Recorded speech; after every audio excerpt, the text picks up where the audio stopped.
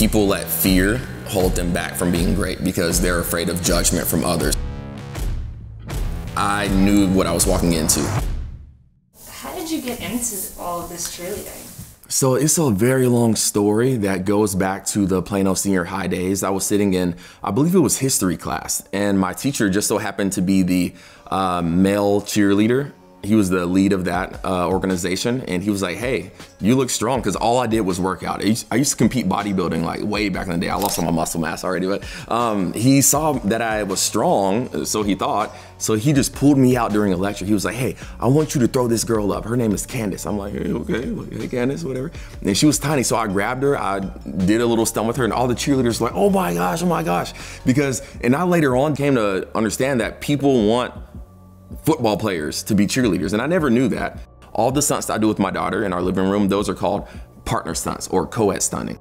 I was so excited to have a daughter. I'm like, ooh, I have a flyer. So like everybody knew once I had a daughter, I was gonna have like this little girl who's just gonna be flying around. Roland has a daughter, she's gonna be flying, he's gonna be throwing her up in diapers.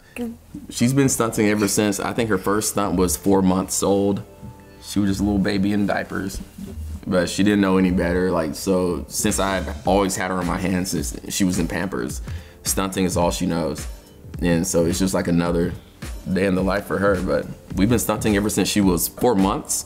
And it really started kicking off around January of last year, 2020. Yeah. What's your motto? We gotta try again and what? Do it right. Try again and do it right. I didn't mean to go viral. I didn't mean for the world to know about it, because that's just what I did, because I love spending time. I love stunting, but I have a daughter. There are more public eyes, you know, looking at us and just kind of, you know, being cautious because she is so young and you want to protect her innocence. So it's fun though. You know, it's a little bit surreal. I think it's neat that we get to share a little piece of our life that I feel is so normal, because a lot of people ask me, Stephanie, how do you feel as a mom? Like, your husband is chunking your daughter in the air left and right, and she's doing all these things. And I think it helps that I did cheerleading in college, because I understand it. I'm, you know, immersed in the world enough to know it's very much like a sport, and just, you know, watching my daughter do cheerleading is just as if another mom was watching their kiddos doing soccer or basketball or anything like that. So we had a video, it was right downstairs, where I threw her up, just did some fun stunts. It was like a super easy stunt, but she was so happy. She was having so much fun because she finally could stand on daddy's hand, and I could like pop her over, like she was having a blast. And then Coach Monica from Navarro saw it and then commented. And then after a while, like, I think she shared it or someone shared something, and then everyone just started following me. So I had 5,000 followers in January of last year. And then it went from 5,000 to 10K. I'm like, oh my gosh, I have 10K, I have the swipe up feature. Oh my gosh, what's happening? Like, we're going viral. Like, I need to just retire right now. Like, you know, so, and then after a while, we just kept putting out more and more videos. Like, if you put out one video and it only affects one person, the video was worth it. And it just so happened to be affecting a lot of people in a positive way. So we kept posting every single day.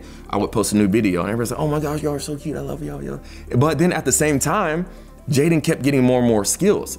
And so she was like throwing pull-ups. I didn't think she was 4. You know, I never knew a 4-year-old could do that type of stuff, but we just kept doing it. And the reason she got better, we kept stunting because people wanted to see it. And then more and more people kept sharing our videos. And then out of nowhere, like, followers. And after the followers came, I realized that it's not always a good thing, because people will give their unsolicited opinions and then kind of try to bring you down when you're trying to do something positive in the world. But going back to what I said earlier, I know how to block that stuff out. And personally, it didn't affect me for a while, but then it started to get to me whenever I started receiving hate messages. And that's the part about going viral that a lot of people don't know about, but it never stopped me from posting. But I did go through some times where I was like, hey, I really don't even want to be on social media, because it can be such a dark place if you let it. And I got to the point where I wasn't even reading my messages. I would get hundreds, thousands of messages a day, just about, oh, you shouldn't be, you're gonna drop her, I hope you drop her, I hope she's gonna get, like, what are you gonna do when your daughter's paralyzed? Not knowing that I have 12 years of coaching experience, not knowing what partner stunting even is, you know what I mean? So I still deal with that to this day, but I know how to handle it better. And the more you kind of ignore it, the more it starts to just kind of dissipate, just go away on its own. There are people out there who want to see me drop my daughter, and I just like showing them that I'm never gonna let her hit the ground. The biggest thing is that you have to choose to protect your own space and your mental space. And I choose to know that we are good parents and we have nothing but the best interests, you know, at heart for her. And, you know, if people want to say what they want to say, they're allowed to, but, you know, I get to choose what I read.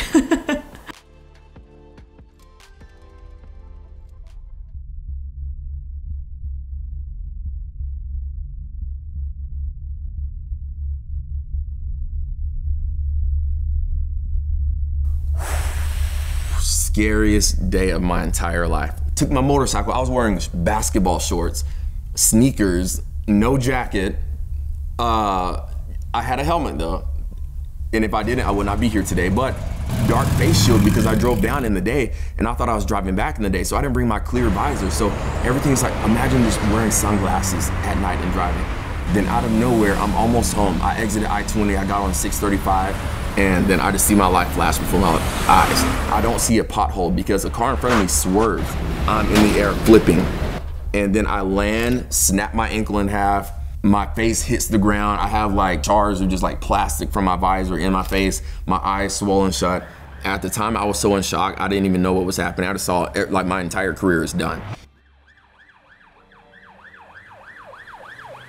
And then the ambulance came, picked me up, and I went to the hospital. I was in pain, but I didn't cry. And they didn't hit me until my mom saw me sitting there with blood all over the bed. You know, anything could have happened. It was dark. It was late.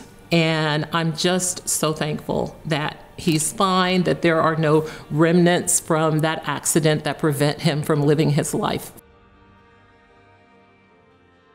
After a while, I got out. My resilience kicked in. I was like, I'm gonna be back. So I was that guy at the gym in his boot, working out, still lifting girls up, still playing around, doing backflips on one leg because I couldn't land on both legs. And then after a while, I just kept pushing, then I made it back. And I thought my cheer career was over, but I ended up competing on 2 more teams after that, ended up going to Worlds. I don't do it for likes.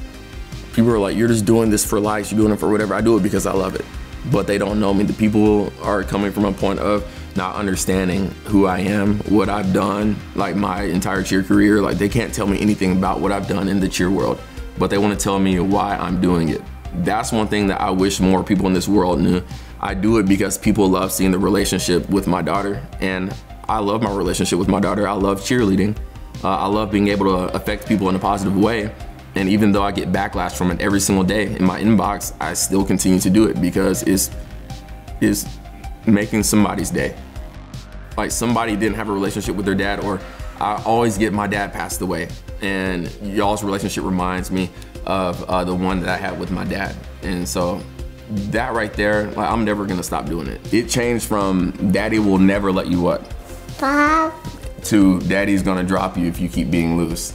So, you know, as she gets older, I bring more realism into the situation, but we keep it. I don't have to yell at her. I don't have to scream at her. Her biggest thing is she wants to hit the stunts. I hope to look back and just for her to know and realize that like we supported her through whatever, and that we'll always be proud of her no matter what she decides to do. If I can lift her up until she's 20 years old, I'll do that.